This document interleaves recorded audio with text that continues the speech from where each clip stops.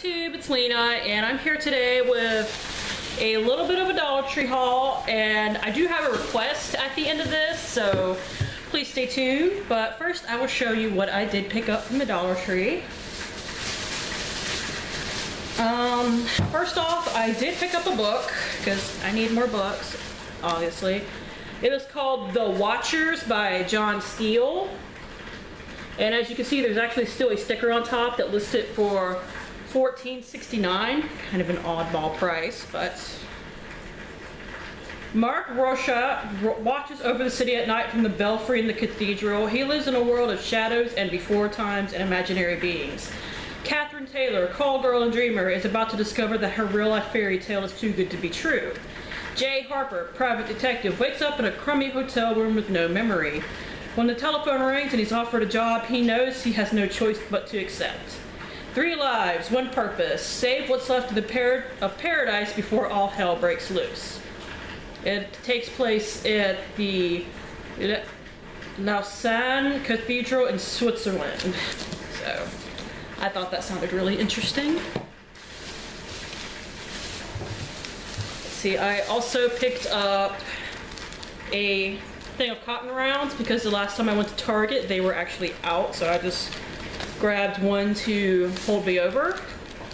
I did pick up some Avenger Age of Ultron temporary tattoos because I thought they were cute. Let's see. I picked up a Leisure Time Sudoku for my husband because I am making him a Father's Day packet because he did pick me up something really lovely for Mother's Day. By the way, I am not mother to a human child, but I am mother to a fur baby who is currently digging his way onto the couch to make a perfect spot for himself. Oh, I did have another book. I thought I did. I have The Unexpected Miss Bennet. Let's see. The third of 5 daughters, Miss Mary Bennet is a rather unremarkable girl. As her countenance is somewhat between plain and pretty, and she's in possession of no great accomplishments, few expect the third Bennet daughter to attract a respectable man. But although she is shy and would much prefer to keep her nose in a book, Mary is uncertain that she wants to meekly follow the path of spinsterhood set before her. Determined that Mary should have a chance at happiness, the elder Bennet sisters concoct a plan. Lizzie invites Mary to visit at Pemberley, hoping to give her sister a place to grow and make new acquaintances. But it is only when Mary strives for independence that she can attempt to become accomplished in her own right. And in a family renowned for its remarkable Miss Bennets, Mary may turn out to be the most wholly unexpected of them all. Once again, I thought it sounded neat. Let's see. I just had to have this because even though I have a ton of notebooks, this really appealed to me. Really cute little dog on the front, and it has googly eyes. Let's see, it does have the same picture on the back without the googly eyes. Let me unwrap it real quick and I will show it to you. Here he is on the back. Looks like a little cross between maybe a Chihuahua and a rat terrier. I'm not entirely sure. Let's see. I did pick up a hair donut, but this is not actually going to go in my hair.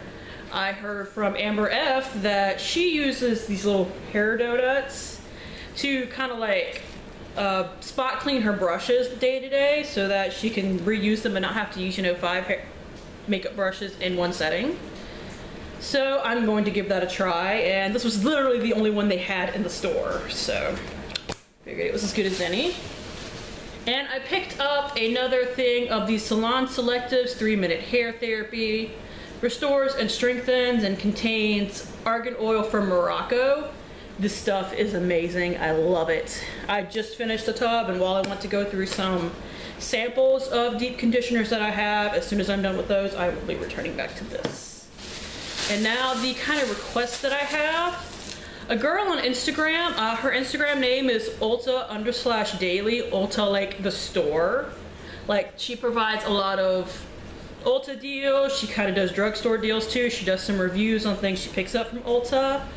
Her sister is going on a mission trip, and she said that she was sending along some kind of lightly used nail polishes, and of course everybody jumped on her. It's like, can we send stuff too?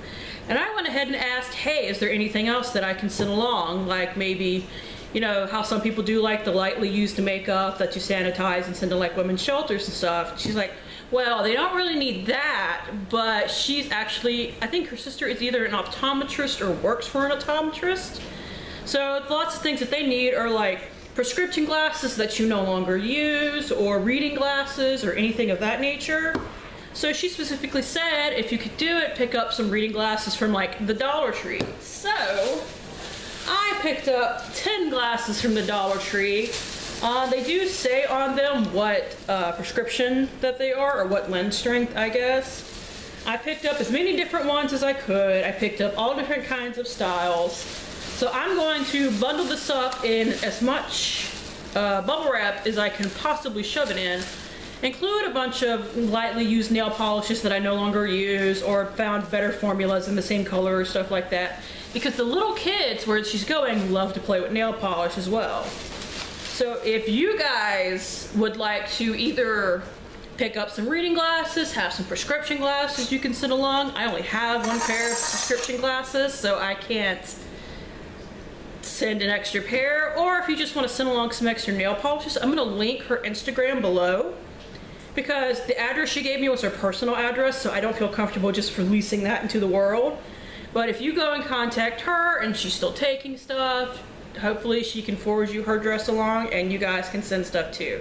That would be great. So anyways, thank you guys for tuning in. As always, I really appreciate it, and I will see you later. Bye!